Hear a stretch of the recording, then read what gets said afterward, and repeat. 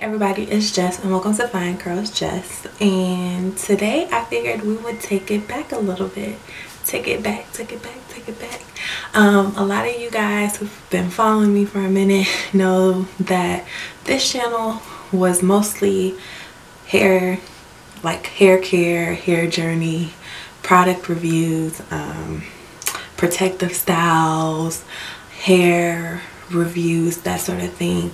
And I kind of ventured out into a little bit of fashion, and then I ventured out into a little bit of makeup, and then as of lately it's been planners, simply because I like this channel and I feel like this is kind of my life, and I give you guys an insight into the little things of my life, if that makes sense.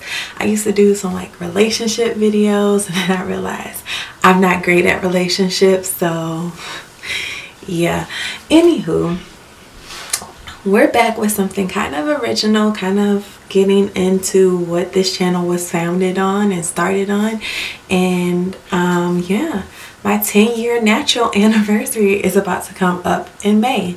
In a couple of days, like, we will be hitting the 10-year mark, and it's kind of strange to me because you would think at 10 years of being natural my hair would be down to my butt, or it would be nice and full and all this other stuff, but I cut my hair too much, so go figure on that. I dye my hair too much, go figure on that. I don't do what I'm supposed to do to get it to grow, so why not start going forward into my 10 years of being natural with a hair growth video of sorts. I look a mess. I just got finished working out not too long ago. I haven't washed my hair yet. This is old hair. This is sweat has provided a little bit of fullness to your hair sort of situation going on here, but this is my hair, and it's probably been the healthiest it's been since I first went natural. So I thought to myself, Jess, you want to grow your hair out. You want your hair to be healthy. What are you gonna do? So the first thing, I stopped cutting it. I've trimmed it once, and that was a couple of months ago. I probably won't trim it again for a little bit. Yeah, I've been wearing protective styles. I've been leaving my hair alone. The issue with protective styles is that when you have fine, thin hair, you can only leave protective styles in for a shorter period of time, and you have to be worried about how much comes out, the pulling, the tugging, that sort of thing. It's a whole fine art to it than our thicker, coarser, textured sisters, which, you know, it is what it is. I've been dealing with my hair for all of my life, so here we are. Anywho, let me stop rambling because y'all know I like to talk. I'm just going to go ahead and start healthy growth hair challenge, and if you guys want to join in, I would appreciate it. And if not, you know, you could just see my journey here on the internet streets, you know, because here we are. So yeah, let me just say, quick side note, stepping into quarantine 2020 into week, I think this is 7-ish, I don't know. Going into this week, I pretty much have gotten to the point where I just realized I don't really care how I come to you guys on camera anymore. It is what it is. Anywho, I haven't laid my edges down. I haven't done anything to my hair. This is literally after post-workout hair. But this is my length or my fullness. I mean, I could be like, oh, one of my curls pull down comes to like right here. This is my collarbone, and it's like a little bit up under it. I'm not really gonna do that. This for me is going to be more so, let's see how big my hair gets, how full it gets, how healthy it is lasting. What's my shedding looking like? Is there breakage? I'm not more so focused on length per se, but I want my fullness, curly curls. So yeah, here's what my hair looks like now. So I'm gonna just turn do the 360. There you go. So basically I figured I would show you guys what I plan on using during this time. So I forgot something. Hold on. Okay. So we are going to be going into putting my hair into a protective style.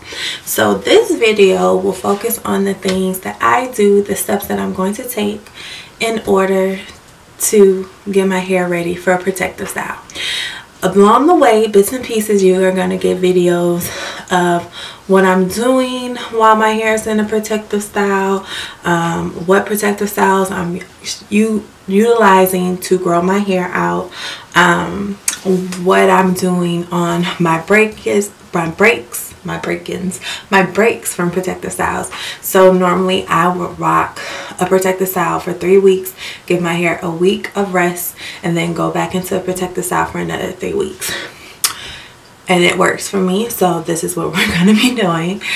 So I'll just like do bits and pieces here along the line. I'll make a playlist for this, and yeah, so this is going to be our first video in my little series, and it's going to be the steps I'm taking in order to get ready for a protective style in my hair. Okay, so here's what you're going to need, because I figured you will want to know what I'm using, right? Okay, so the first thing that I'm going to be using is the African Pride Moisture Miracle Honey and Coconut Oil Nourish and Shine Shampoo. This is sulfate free and color safe. I don't particularly like, well, I won't say I don't like it. It's just not the best shampoo I've ever experienced in my life. I think it has a lot to do with the coconut oil, but I am a believer of use the products, and it's a shampoo, so shampoos just cleanse your hair. I just know that I need to provide a little bit extra moisture on the back end for me, so I'm gonna use it until it's gone. So yeah, you're gonna start with washing your hair. I wash my hair one time. I let water run through my hair for about 5 minutes. I know it's a lot, but I like to get my hair fully saturated, fully into the water. My hair loves water. And so yeah, then I wash. Focus on your scalp first, and then move the shampoo down to your ends. So this will be my shampoo. Next, you're going to need rice water. Anybody who knows me knows that rice water is my go-to thing. I have let this rice water ferment for about 3 days, I think, and then I just put it in the fridge today. So yeah, I've talked about this in my rice water challenges. I will link some of those videos down in the description box, so open it up because they're informative, and I'm not going to keep, well, for time's sake, I just don't want to repeat myself repetitively, but I'm going to use this. I'm going to put it in a spray bottle. I make small batches because I don't have a lot of hair. What I need to make a huge batch for, I make a small batch. I'm actually going to save this rice from this batch, and I'm going to keep it in my fridge because I follow a lady, and I can't remember her name, but she does a rice milk poo for when she takes her hair, her braids, and her protective styles down, and I absolutely want to try it out. And she uses the leftover rice from her rice water, so you know, you don't feel like you're wasting your rice here, especially, you know, with quarantine, with rice being out of stock for like a good month or so. I mean, but I have rice anyway. This is just regular rice, regular old white rice. Yeah, so I'm going to use rice water, and the way I use rice water is I spray my hair. After I wash my hair, I spray my hair down with the rice water, fully saturate my hair, and then I put a conditioning mask over it. But this go around, we're going to kind of tweak things a little bit.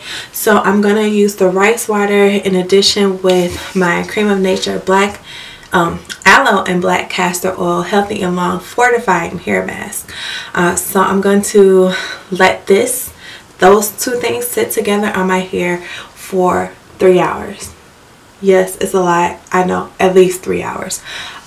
I'm real big on letting my hair mask sit, penetrate, all that stuff. You could, of course, speed track the process with heat or anything like that. I choose not to, you know, just do what works best for you. So I'm going to put that on together.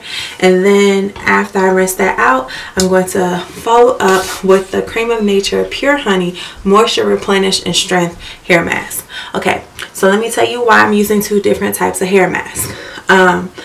So rice water is like a protein treatment, so it's going to dry your hair out a bit. And this mask, even though it has some moisturizing benefits, it doesn't have a ton. So I want to follow up with a hair mask that's going to keep my hair nice, soft, supple, that sort of thing. Anytime you do a protein treatment, you want to follow up with a moisturizing element, a deep conditioner, whatever the case may be. So that's going to be my line. And then as far as how I get my hair ready afterwards, it's going to be the same old thing with your moisturizing techniques. So I prefer the lock method. So I use like a liquid type leave-in, a oil, and then a cream based product over it. So normally I use my own personal leave-in that I make, which is just cheapy conditioner, oil, and water. But the one that I already have made is the rice water one, which my hair absolutely likes. So I'm going to use that, and it's just the same things, but I just put some rice water in it. That's it. Then I apply an oil to seal that in, and then lately I have been using the leave-in from this line over as my cream of choice, just because it's a thicker leave-in, so it kind of gives my hair that extra moisture from the cream based type situation without weighing my hair down. So yeah, that's going to be the start of my protective or my growing healthy hair series. So this is what I'm going to do in line with that. I figured it would be better for me to just talk it out than to actually show you every little itty bitty step, because I've done these steps in different videos, but I just kind of wanted to kind of give an introduction and a talk through, which I hope you guys enjoy. But yeah, so the next time you guys see me, I will have a protective style, and I'll come and, I don't know, I'll try to do some kind of video to kind of show you what I'm using in my protective style. But I feel like that should be a video of the products I use. So we'll come back to that in a minute. So yeah, until next time, you guys, bye.